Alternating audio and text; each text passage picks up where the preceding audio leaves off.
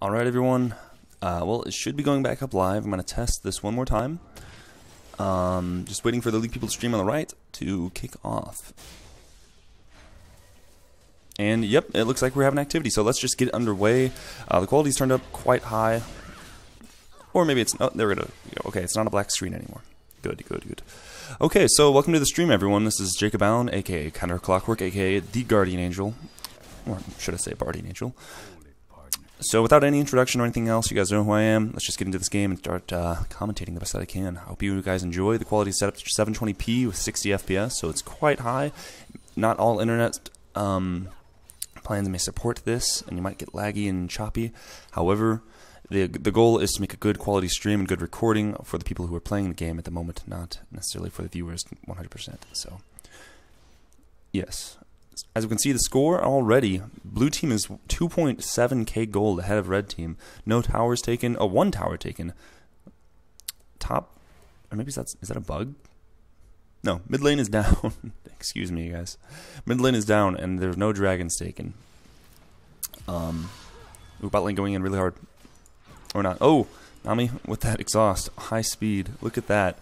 They're both afraid of the Sivir with no man. Oh, and they should have been afraid of her. Wow. Dervalanana going down and Caitlyn there with that one Q from Sivir with the boomerang blade. Amazing. That's what happens when you're out of mana. Might have been the cost of rushing that early Sightstone as opposed to the Chalice or anything else with mana regen. If we look at their items at the moment, Malphite actually rushing for that Sheen. Might be going for Iceborne Gauntlet. Actually not a bad idea. As far as their farm goes, roughly even, only 4 ahead on Malphite. Volibear Wukong in the jungle doing roughly the same.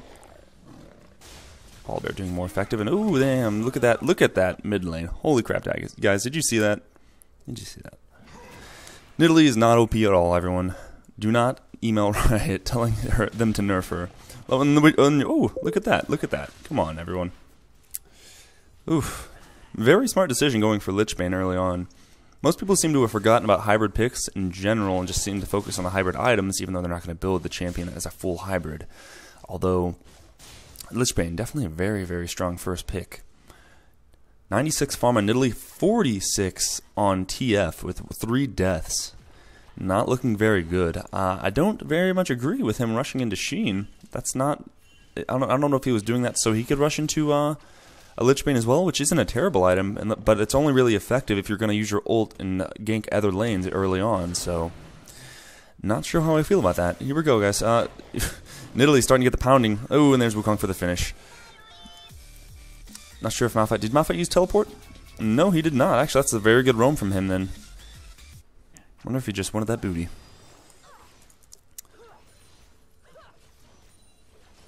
Oh, here we go. Sivir's just solo laning this. Where's Soraka? Is that Jekaterina right there? I can't really see the names at the moment. However, yeah, sorry about that then. I think that's my own settings, not theirs. TF with the ult, just scanning where everyone is. Find Sivir. Everyone's scared of Sivir, so no one goes for her. Let me fix these. There's the names. And there's the minions. Okay, now we have it all restored. Alright, Cathrine finally getting back in the game. That level 1 Soraka with the full Sightstone, some potions, and a pink ward and boots. Very nice. Still hasn't selected an ability. Who needs them?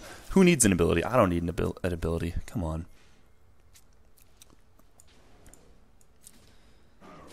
Volibear biting that goddamn crab. That goddamn crab. Still no dragons taken, even though it's free reigns right now, you would expect for red team. But with that Nidalee getting fed and just pounding middle lane with the 4 kills and 100 farm, 50 farm over TF, you can't be too surprised that they'd be very afraid to commit to that. Cheshire 69 Cat, they did pause the game. However, it went through the full rotation of what I believe is like a 30-minute maximum time to wait. Oh, okay, Wukong going in on Soraka down here. Ooh, kind of surprising he didn't get her. That's only 680 health on Soraka. Twice, you know, double the amount on Wukong right there. So, well then. But yeah, they did pause the game, and it went through the whole entire thing, as I said. Yeah, okay. They are still winning even with the AFK. Says a lot. Oh, Volibear going down there. That passive rolling, but it's still not being enough to save him.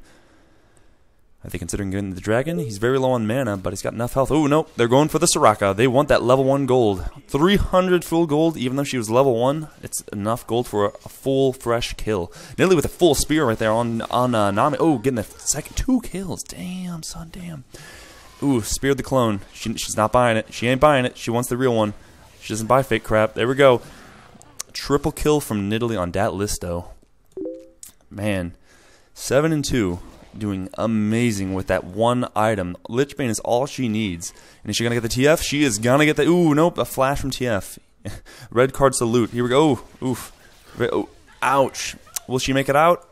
No, she will not. So, it would have been better for TF if he did have the gold card, but nonetheless, he did at least get something out of it and play well enough, at least. It would, if it was the blue card, we obviously all know what would have happened right there. Just a casual top lane, you know, rocking a Bard place up here, because there's no Bard. And looks like he's going for Trinity Force as opposed to Iceborne. That's actually not a very smart decision, although Malphite can work very well as an AD. But given his situation, I don't know if that's really going to be the best. His team seems like they're really going to need a tank, since Malphite is pretty much the only candidate right now. Wukong is going to be tanky from his passive with the stone skin, but it does not look like he's planning to build that, since he has the pickaxe and the current Trailblazer Warrior buff on his jungle enchantment. Ooh, Nasus getting jumps top lane. He pulls out the ult. Doesn't look like he's going to make it out. Wukong is just spinning until he deletes and just forms the Large Hadron Collider and deletes him. Nice dodge from the cards on Nidalee with that little 2-second jump.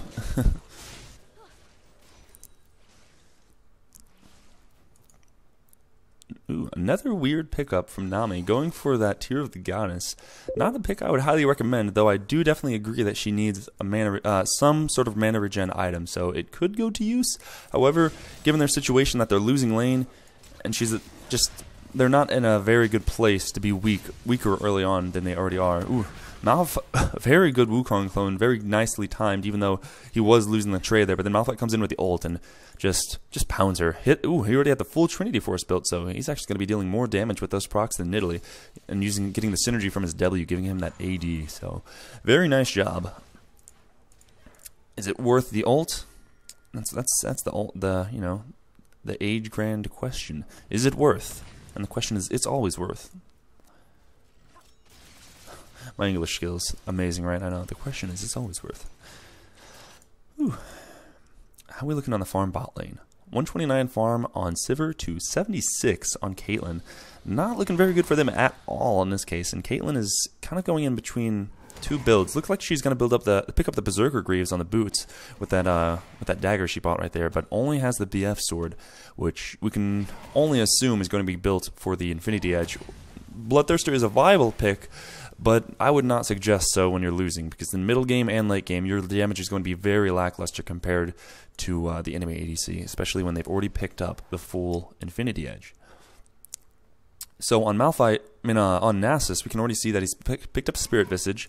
Not a good pick. It is a good pickup because it'll synergize with his passive, and he's going to be very sustaining in lane, as you can see right there. 1Q gives him roughly 100 health every hit. However, Malphite is still building AD, and I wonder if that was something he planned on doing, or if he's just doing it because he was building Magic Resist. Malphite needs to commit. He's got that Trinity Force. He's got his AD roll. Oops, he's got the movement speed rolling. If he had his ultimate right now, he could probably go in for the kill, but not looking like it's going to be very easy. Oh, no, he's going for it, and then, oh, no, okay, never mind. The Kane is he's blowing his ultimate up, and Malphite is not in very good conditions to fight this out, although he has that biscuit. He has the lucky biscuit of winning duels, but is he going to use it? Will he remember? Oh, he used the biscuit. He's going to win the duel, guys. Here we go. Looks like, okay, nope, he's just going to walk away, everyone. It is all right, though. And, yeah. Oh, well, no less. Nasus does not have any potions left on his crystalline flask, and he's also very low on mana. Malphite has enough, and looks like, will his ultimate be up in time? His ult is up, while TF is about to probably pop his ult. which it also is up. So we'll see, is this synergy from, you know, A, B, C here going to pop? Nope, he's just going to... Oh, there's the Malphite ult, like we were planning. Malphite's way too low, though. If he stays in, he's very... Ooh, no, he's going to just kite in the bushes. Very smart decision, actually. But I was about to say, he was very low, and he would have been easily risking his death. TF doesn't have enough damage to kill Nasus, so all that for nothing. Nidalee coming up top. Will she get...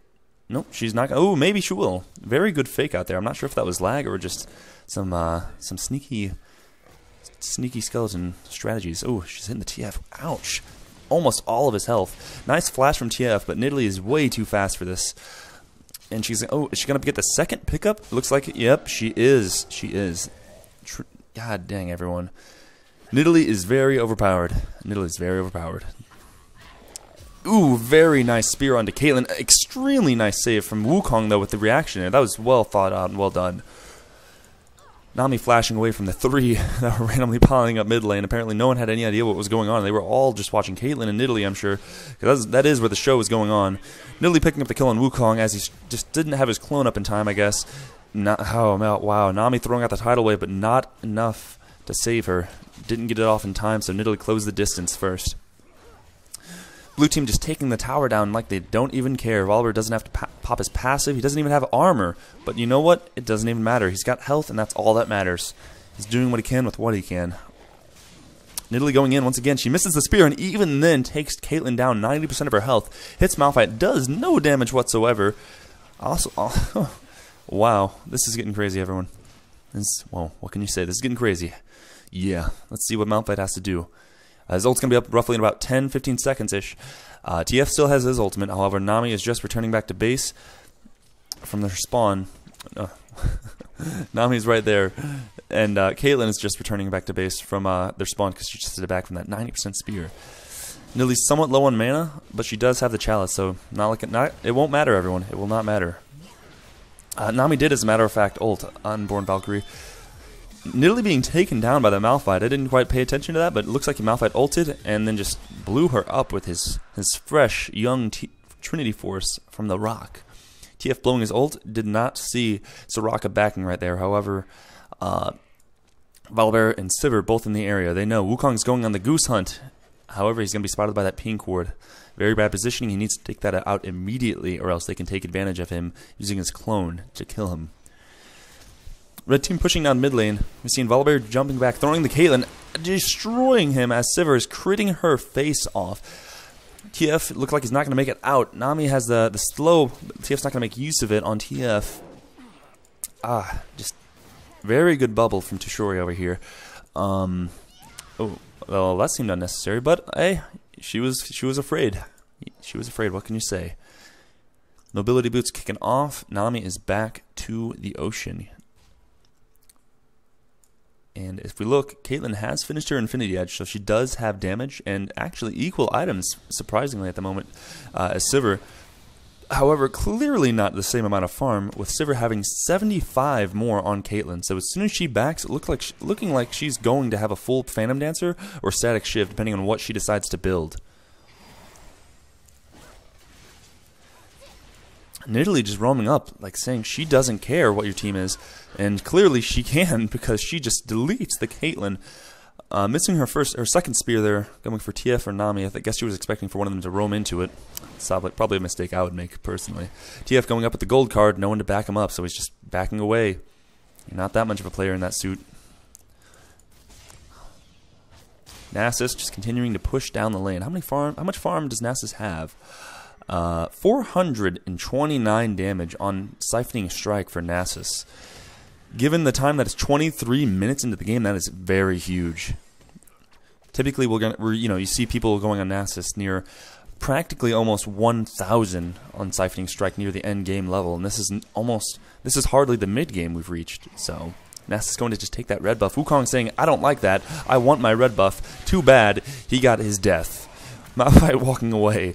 He does have his ult. He's trying to preserve it so he doesn't have to waste it, but it looked like he's going to. Yep, there he has to use it. Caitlyn using the net. Hitting... Oh, almost. Oh. Ladies and gentlemen, I'm out of breath here. Nice gold card from TF. Is that going to be enough? No, Soraka ult coming out. Here's Caitlyn. Yep, headshot. She doesn't miss. She killed them. I guess Sivir didn't want to flash, or maybe no one was close enough. Well, either way, they got the cat. The cat is no longer here, and that's 16 kills of gold worth on the enemy team that is dead now. So will red team be able to take advantage of this? And it's also not looking like it. They're not rotating to their bottom lane, so this tower is free. The minions were pushing. They're not paying any attention, it seems like. At top lane, Nasus is still slowly pushing. Malphite's coming to pay attention to that, and it looks like I think he will be able to stop him. However, we have 4 bottom, and Wukong's coming in with the ult. Very nice Nami ult on the tidal wave. Wukong almost deleting Sivir, but she barely lived, likely from the heal from Soraka or her spell shield. Everyone running away. TF has his ult up. Is he going to teleport? Here comes the teleport, everyone. Ooh, he hit the gold card, but not enough time to close in onto the Soraka or Sivir. Volibear saying he's a martyr for a good cause and dying anyways, however. With his 3rd death, and whew, what a good bear. I would hug that teddy bear, wouldn't you guys? Wukong and Nami roaming down bot lane, coming down. Oh, but the Sivir is just way too fed right now. On top of the fact that there was 3 of them, why would you tower dive? That is a terrible decision, although I totally agree with them trying to get picks. But not very smart to go under an enemy tower, even if it's tier 1, 25 minutes into the game. We all know the rules, guys. Just don't tower dive.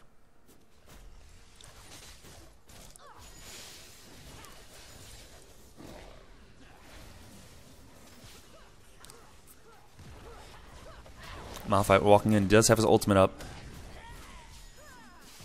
He doesn't have much items left. Looks like he's approaching a Sunfire cape once he's on his next back if they do acquire a kill.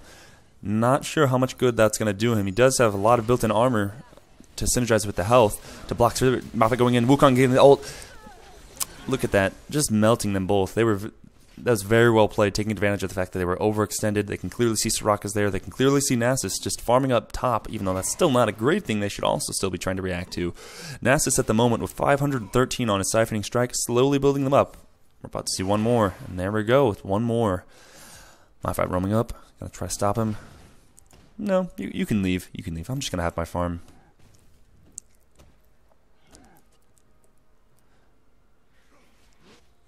Soraka picking up that farm. Look at that. Well-needed farm. Wukong trying to close in on the Soraka. He has the blue buff. He will have his clone up very shortly, even on top of this. The silence coming out from Soraka, but not enough to get the stun off. Could have been more well-timed.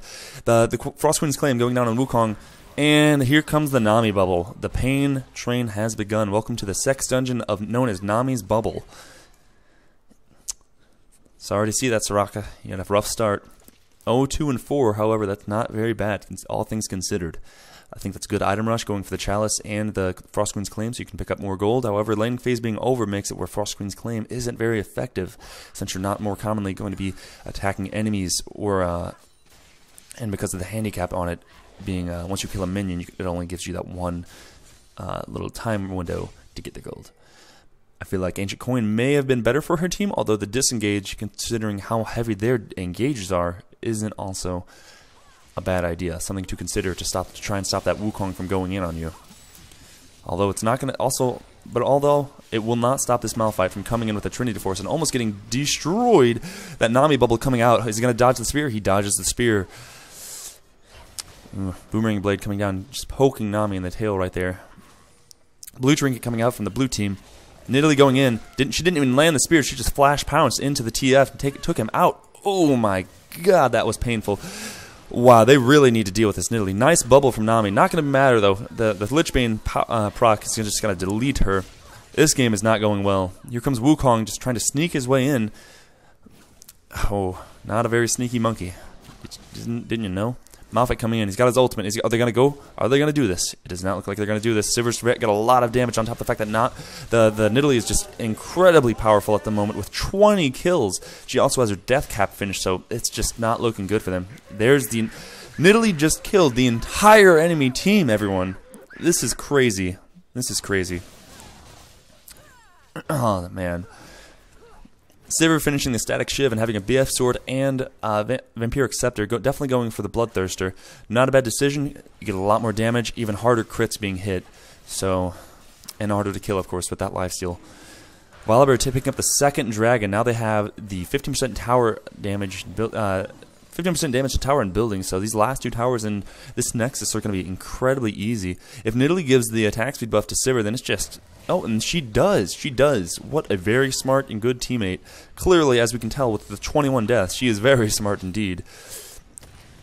Ooh, Wukong coming in with the home guard boost. Pops his ultimate, only knocks up Soraka, trying to turn back in after it gets exhausted from the very same Soraka. Does not get much off, but they do finish off Soraka. Getting some damage in and lifesteal from his Q and the well-needed hit on Sivir. Nasus just pulling in with over probably likely 600, almost 600 damage on his Q. Withers the, oh wow, Withers the Caitlyn, destroys her. Sivir getting hit with the TF card, not paying much attention. Could have dodged, but that's what happens. Tunnel vision, everyone has it. TF with that gold card ready. He feels the Volibear getting ready to come in and try to dive. Nasus just life steals back to full health immediately, pushing one single wave, not even a surprise at all. Malphite going in saying, I don't care, you can't touch a rock. There's no rock smash in this game, this ain't Pokemon. Hits him with 1 Q, auto attack, and pops his E, but doesn't really do much. Wukong coming in once again with the home guard, destroying Volibear with his whole team. Very nicely done. Volibear trying to commit so he can get the second tower, but not enough. Malphite following Nasus, although it doesn't look like he's going to have enough damage. I don't know what he's doing. He doesn't really have enough armor either to survive this. I don't think anyone does at this point in the game. As we can see, Nami has upgraded to the Archangel Staff. However, it's only at 500 out of 750 sacks. I doubt it will be hit to the... I doubt it's going to be hit all the way up to the cap. Sorry, guys, I was pausing because I was reading the comments. The person playing Nidalee at the moment is Dat Listo. I do not know the elos of this game. You can ask Peter Gomez and Idney, which looks like they have just linked. Very, very close dodge. Nidalee's saying they want the tower. They're getting the tower because she has enough AP to just one-shot it, and it looks like the red team has finally surrendered. I think we all saw this coming, everyone, and it's not a surprise. When you look at these gold values here, blue team was up 12,000 gold and 2 dragons. 11 towers. That is just insane. And all that happened, even with the Soraka being AFK for the first portion of the game. While it wasn't very much, that is definitely not an advantage for the enemy team, you know, for your allied team. And even then, they pulled through and won the game. So very good job for blue team. I believe your name is Dayum Dat team, though. So very good job. You guys have been doing very well in this tournament, and keep it up. Red team, you know what to do. You guys were doing okay. Wukong, I feel like you were a very good player. The Nami wasn't bad either, but there were a lot of questionable builds on blue team here. Caitlyn not rushing for the Infinity Edge and deciding... Or, well, she did rush. Okay, so I'm not going to comment on that. TF rushing for the Lich Bane when he's struggling in lane is not a very good idea. Trinity Force and all Sheen proc items in general are typically meant to pressure your early game advantage, and it's just not a very smart decision. He knew he was losing lane. Nidalee was 4-0 at the time, and then they slowly picked it up. Malphite with the Trinity Force, it was interesting. He actually pulled it off very well. Can't say much about it. You know, he if anything, if you could see the damage recap after this game, I'm sure he would have him way up there, very up there. But you know, guys, it isn't very good. But you know what? He pulled it off, and I think the biggest problem was resistances and the fact that Nidalee just, you can't stop her. The only way they would have won is if they learned to dodge. But even after a certain point, Nidalee was just able to flash, pounce in, and come in for kills with no problem whatsoever, taking advantage of the Furor boot enchantment and just all of her mobility in mind. So, all right, everyone. So I don't know when the next game is going to start. I'm going to close out this game now. We will be streaming, and I'm going to keep the stream up with my volume muted until we can get that back up and confirmation that there will be another match. Thank you guys for watching, and I hope you do enjoy, or did enjoy. The stream actually will